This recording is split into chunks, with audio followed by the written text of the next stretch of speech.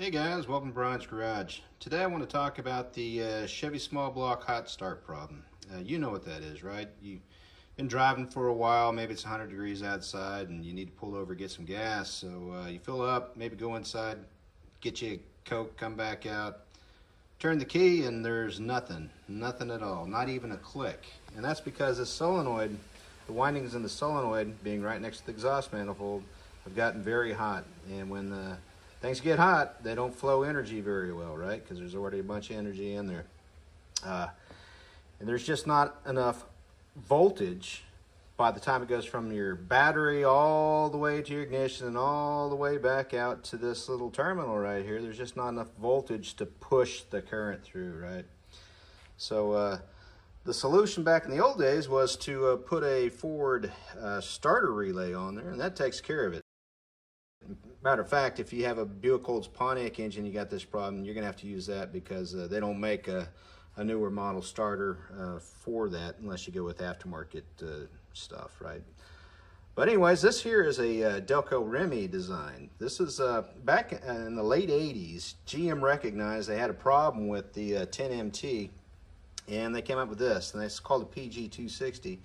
The P means permanent magnet, and the G means gear reduction. There's actually a little planetary gear set in here that operates just like a cordless drill, right?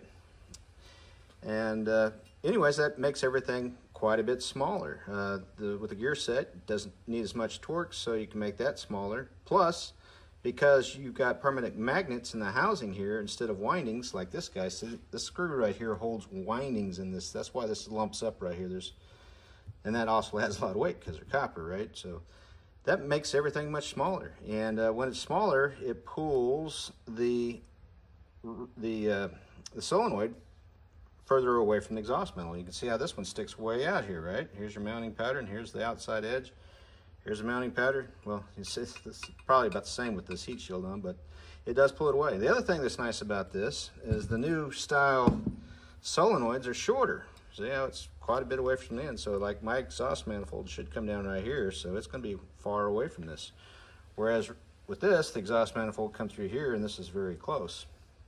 So those two things together should cure the hot start problem.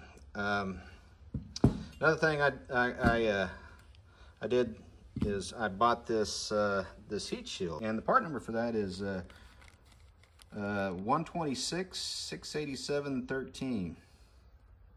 Anyways, let's get back to the size. See, this one here is 10 pounds, so it's quite a bit lighter than this guy, which is 21 pounds. Although this is a cast iron design, so it's probably heavier than most. Oh, notice that it's got two bolt patterns on it. This bolt pattern here is for the Turbo 350, 704, 4L60, 65. And this is for the 4L80 Turbo 400, which has a 168 tooth flywheel.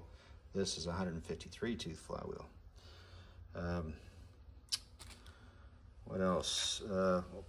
Depending on which one you have, if you have the staggered pattern like this, you'll need two of the long bolts. And these are special bolts. You'll notice that this knurl is bigger. It's a metric size. It's bigger than the old school bolts, and it gets tight right about there. And that centers everything up on the bolt holes so that this is all properly aligned when it engages the flywheel, so as not to cause abnormal wear.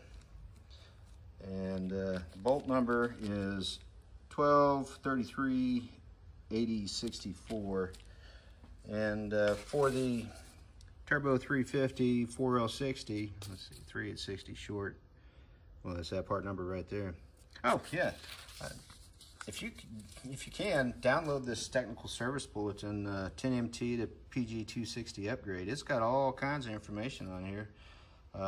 It talks about how the smaller design reduces heat soak and provides more clearance and for headers, and gets it further away from your exhaust manifold. Yeah, it's a pretty handy little sheet here. It's like got your bolts. And here's the part numbers for the Remy starters. You can see here we got 96207 is the one you're going to use on your Turbo 350 4L60, and 206, I think that's right. Yeah, 206 is what you'll use on your 4L80 and Turbo 400. Comes in that box right there. I bought this from RockAuto, and it was $80 plus shipping, which is really pretty good. I mean, I'm sure it's made out of Chinese stuff, but being that it's Remy, they've got a quality control department, and they'll make sure this stuff is right before they sell it. Oh, I forgot to mention, you might want to just go ahead and buy one of these shims. They don't cost much, and the GM part number is 1405793 for the offset one. I don't know what it is for the other one. It's probably on these instructions, so if you print these out, you'll probably have it. But have that on hand just in case you need it. You'll know if you need it because it'll whine. When you go to start, it'll make a high-pitched whine, and that means that your pinion is too far in depth to the teeth of your ring gear and is hitting on the root radius of the teeth. So you'll have to move it out with this. So I got one of those just in case I need it. All right, guys, got it mounted on here, and it is, yeah, it's quite a bit further away from the exhaust. You can see that before, this was like real close to the downpipe on the exhaust. See if you can get better look. See how everything runs up in there? Yeah, looks pretty good. Now the heat shield, I tried it in basically two different positions because you can only do a couple different positions, and see if I get better look here. That's the one that worked. I tried it moving it clockwise as you're looking at it there, and that tab on the very end, that guy, was just almost up against the exhaust pipe. So I think that's probably how it's supposed to go. That'll keep some heat from the head and off there, but I think my main problem was just this downpipe all along. So I didn't use the shim. I bolted it on there and everything worked pretty nice, so I left the shim off. Didn't have any problems with noise. Matter of fact, this thing sounds a lot different than the old starter because of that gear reduction. It's got a very sophisticated sound to it compared to the original. Matter of fact, I'll see if I can get that. I'm going to go ahead and play it right now. See if I can drop this down on the ground.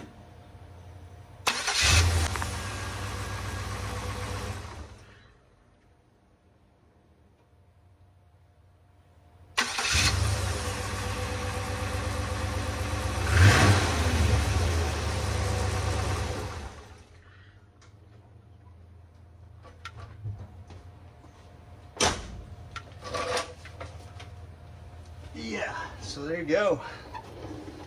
That's it, guys. She's all buttoned up. Hopefully that's going to take care of the hot start problem. I think it will. It is September 2023, so the hot season is behind us. We'll have to figure it out next year, huh?